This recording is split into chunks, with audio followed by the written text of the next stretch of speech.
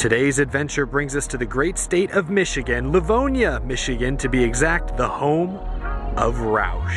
How's it going, y'all? I'm in town for the NASCAR weekend at Michigan International Speedway. I also stopped by Berlin Raceway in Grand Rapids last night for the Superstar Racing experience, but I grew up a Roush NASCAR fan. Well, more specifically a 17 fan, but I pulled for most of the Roush guys. Also, I'm a total idiot. I mentioned it's NASCAR race weekend. I didn't even think to check the schedule. They have a special open house event later tonight. I think Chris Buescher, Brad Keselowski will be at said event. I'm not sure if we'll be able to stick around. See, when I was sort of planning this trip a few months ago, I just went on the Roush Automotive Collection website and checked their hours to make sure they're open Monday through Friday. I didn't even think about the possibility of there being a special event. I mean, NASCAR is in their backyard after all. I should have known better, but we're going to check out the Roush Automotive Collection. Oh, wow, I wasn't expecting this. You first walk in, and it's a massive gift shop. Oh, and they have everything from Jack Roush merch to modern day RFK racing. Oh my gosh, the old school Roush racing look. Oh, my wallet is about to hurt. Signed hats, Roush Aviation. What don't they have? Look, these are all just signed by the Cat in the Hat himself. There's hanging here on the rack. What the heck? Oh, this jacket. Oh, you're kidding me. Oh my gosh. Okay, I need somebody to like steer me in the right direction here. I'm a bit overwhelmed, but we're not gonna look at this right now. I wanna go inside the museum before it gets too busy and check out the actual car collection. I'm particularly excited about all the different NASCAR pieces that are apparently on display. This museum is apparently free to enter. Look at this, there's a door right here. And just like that, you're in. Now, they do recommend that you call ahead and try to either schedule an appointment or just let them know you're coming. Today is a special day though, because they have that event going on later this evening. What the? We'll get to the race cars in a second. What is this doing here? This is a ride vehicle from Remy's Ratatouille Adventure at Epcot, or at Disneyland Paris, depending on who you ask, I think, right? Or am I crazy? It's not labeled, but I know Roush, obviously they have their hands on a ton of different things beyond just racing. Did they help like manufacture or design that ride? If so, that's awesome. Okay, sorry for getting distracted. Let's get back to business. Oh my gosh, where do we even start? There is way too much to see. Check this out. The NASCAR stuff is immediately on your left when you walk in. Chris Buescher 17 car. This is probably from 2021, I would imagine. Final year of the Gen 6. Fresh off the racetrack. Doesn't say which track this car was last used at, but you can even see it's still got the tape over the grill openings. That's illegal. You can't do that anymore. Check this out. The Fenway Group joined Roush Racing, I want to say 2008? 2007, my mistake, the start of 2007. So really the moment they began, you know, dabbling with the COT, the big wing, the car tomorrow, Fenway joined the Roush Group, Roush Fenway Racing. Check this Boston Red Sox paint scheme out. This is the car that Carl Edwards drove out onto the field at Fenway Park to celebrate the occasion later that year. I did look up a few photos before I came, and this car is the main reason I'm here. Actually, both of these cars, but especially this pretty pink one. I said I was a 17 fan. I was not lying. Matt Kenseth's 2012 Talladega win. You remember that finish? Tony Stewart throwing the block, huge crash, unfortunately took out 20 plus cars, but this pink vehicle right here, driven by Matt the Brat Kenseth, now a NASCAR Hall of Famer, was able to sneak by unscathed to win. That was his first and I think only Talladega victory. It was also his second to last win with Roush Fenway Racing, the team that he won a championship for in 2003, won Rookie of the Year, and also in 2009 and 2012, speaking of 2009, he also won the Daytona 500 for Roush in this car. Oh my gosh, and look at all the signatures. The whole team signed it, and it's still right here. Look at that, Jack Roush. I always love that he signs USA. I have a die-cast signed by Jack Roush, and yep, USA.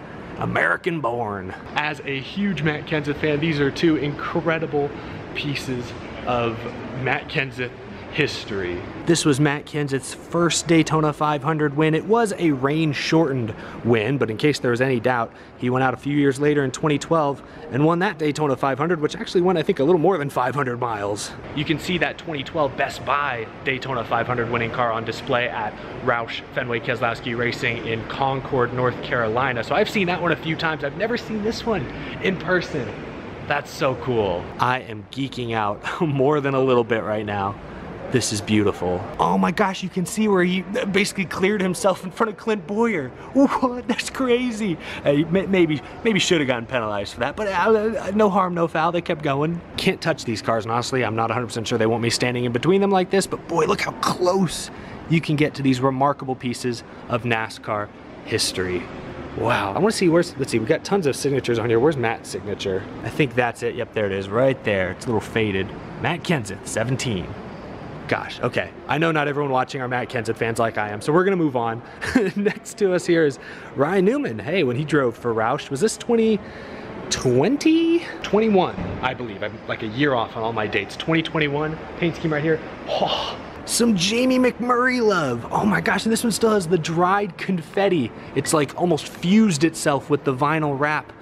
Jamie McMurray's Summer Daytona win, 2007. Unbelievable stuff. They've got one more Matt Kenseth Busch Series car here on the side. See, I've seen the destroyed version of this paint scheme from when Kenseth went flipping at Talladega, I want to say 2009? Yes, 2009. And that car used to be on display at Matt Kenseth's museum in Wisconsin, although that museum I don't believe is there anymore, so I'm not sure where the wrecked Talladega car is, but it was this paint scheme. It's pretty cool. One of the most iconic Busch Series cars ever, in my opinion. This was actually Roush's 200th NASCAR win. Mark Martin got it for him at Texas Motor Speedway. Mark Martin, of course, a NASCAR Hall of Famer, still sits second on the all-time Busch or Xfinity Series wins list. Roush doesn't have an Xfinity Series team currently, although maybe Brad Keselowski would like to do something about that, but they've had plenty of success in their history. Ricky Stenhouse Jr. won 2 Xfinity Series, well, actually then it was the Nationwide Series, back-to-back Nationwide Series championships, and I'm not sure if they have a car in here, but I know Chris Buescher also won the title in 2015. Check out these Mark Martin cars. These are Cup cars, Winston Cup cars, Winston Cup Series to be exact. Mark Martin's Valvoline colors, especially here on the Thunderbird, have always been some of my favorite, although I'm kind of partial to this one, which I think is from the year 2000, I want to say. Maybe there's a sign that says so. Correct me if I'm wrong in the chat. I think this is a 2000 car. Dang it, I think I was a year off again, 1999.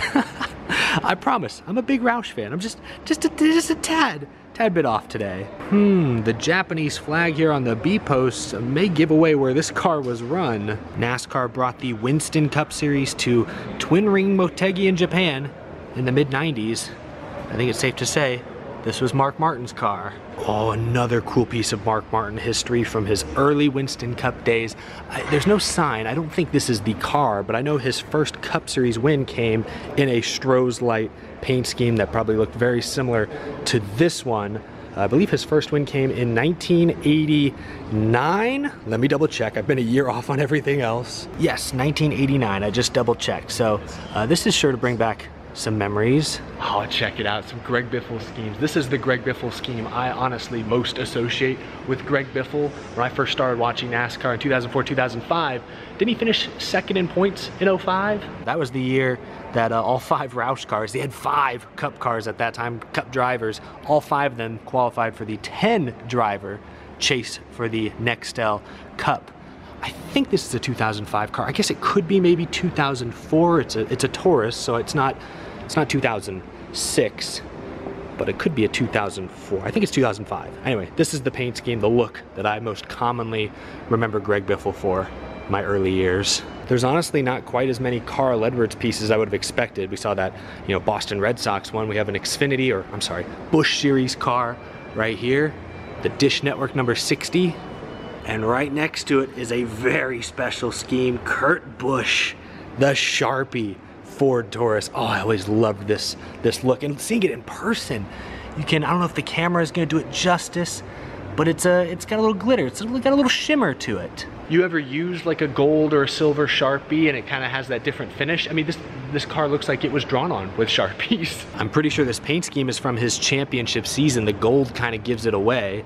So I guess this is a 2004 car from the year Kurt Busch won his NASCAR Cup Series title. It was Jack Roush's second Cup Series championship, his second in a row. Kenseth and Busch went back to back in the mid-2000s.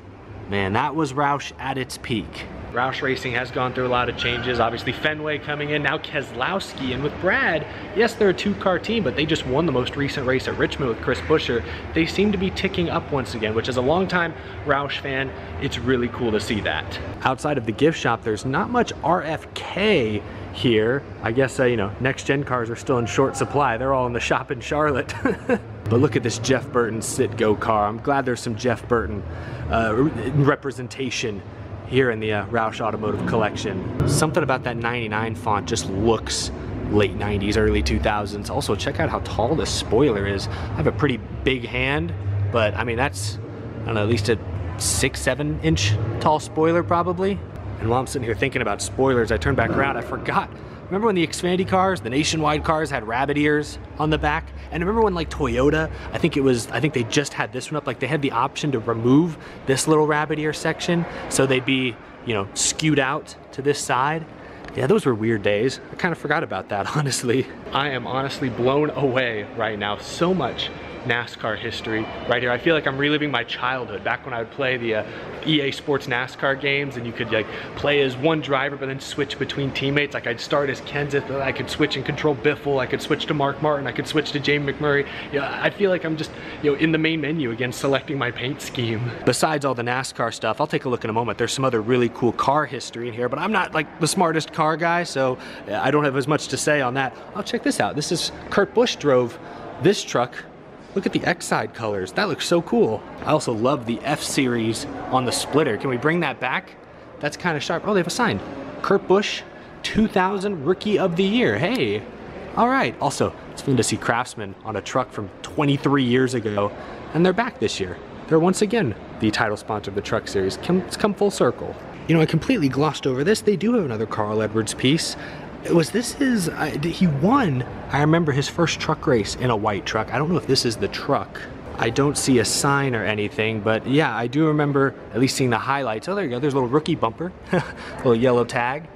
I do remember seeing clips of Edwards' first win being in an all-white truck. So I don't know if this is the one, but this is a white truck that I imagine Carl Edwards did drive at one point, potentially to victory lane. Huh. Just noticed this display case along the back wall. I remember having a Matt Kenseth Martian Manhunter diecast. Not that I have hardly anything to complain about, but that is one thing about this place, is there's not a ton of signage. I mean, maybe you could ask like the front desk and they'll explain to you what every piece is, but like you kind of have to, like I've been sitting here Googling occasionally to make sure I get dates right. Okay, I want to venture into this half of the room because I don't know, are we gonna see like a Ford Model T on display? Oh, is that what this is? It's a horseless carriage. We should still be calling cars that, honestly. Horseless carriage. Yeah, it's longer. It's easier to just say car, but that's just so much cooler. Dang, that X-Side partnership goes back way further than I realized. If you're a big car guy, this is the place for you. If you're like me and you're a total noob when it comes to half this stuff, I can admire how beautiful this car looks. Must be extraordinarily expensive, but don't ask me to tell you its history or even what exactly it is, what kind of model it is. Gosh, I am so tempted to do it. I'm not, but I really want to squeeze it. Ford pickup from 1950. Wow. Oh, this is a must-have for any diecast fan. A 1/4 scale Ford Taurus. These were used on TV in 2003. But man, that would, I mean, it wouldn't fit on any of my shelves, but hey, I'd try to make room. Gonna go ahead and head out of the museum because I want to take a closer look at this gift shop. Man, look at all the old Matt Kenseth stuff. 50 cents for a car cup holder coaster. This is the most Jack Roush thing I've ever seen. Do you think it'd be illegal if I bought one of these and put it on the windshield of my Toyota Camry? Gonna head out. I did pick up a few things. I'll give you guys a little merch haul in just a moment. I was thinking about sticking around. It's 3:30. Drivers aren't going to show up for the autograph session until 7, I believe. So I would stick around, but I'm not really in the market for a Chris Buescher, Brad Keselowski autograph, although that's really cool. Fans are starting to show up in significant numbers, even though the special event doesn't begin for another 90 minutes. Look at all these cars on display. I was talking to somebody inside who works for Roush, who works here, who says that, you know, they do this event every year right before the Michigan race or races, but this is the first year since 2019 that the drivers have been able to come. I imagine COVID, of course, messed things up, other schedule conflicts, so that's pretty cool. And the fans, I imagine, are going to turn out in the like big room where all the cars were. They had probably 20 or so fans already lined up for autographs, even though, again, that's not for 3.5 hours. People are already starting to reserve their spots in line, so fans, Roush fans, RFK fans, Ford fans are a passionate bunch. Awesome to visit Jack Roush's backyard, but time to head out. Okay friends, here's my haul from the Roush Automotive Collection gift shop. I showed some restraint, so I'm proud of myself, but I did pick up this Roush Racing old logo, long, or more like 3/4 sleeve shirt.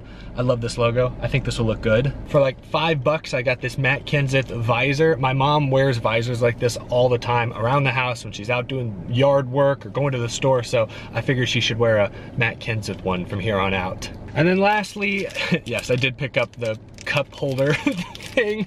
Cup holder coaster. It was 50 cents. I'm just gonna, yeah, I'm gonna use it. What the heck? Like, I'm losing money if I don't buy this. Anyway, but yeah, there's my haul from the Roush Automotive Collection. That wasn't the point of going, I didn't even know they had a gift shop, to be quite honest. I just knew they had a big room full of historic cars, race cars, everything in between. Even that random Epcot ride vehicle, that was a surprise. Again, the Roush Automotive Collection is free to visit. They just recommend that you call ahead of time. 1000%. If you're a race fan, it's worth stopping by, especially if you're anywhere near Detroit, just passing through, just passing by. It's not too far out of your way. I highly recommend checking this place out. I'm sorry we're not staying for the RFK fan event, but that is just a special occasion. They only do that once a year. I think they do have other like little car shows and things throughout the season, but this is the only one that's, you know, NASCAR themed, with, of course, the Cup Series racing at nearby Michigan International Speedway in a couple days. But thank you all so much for tuning in to this video.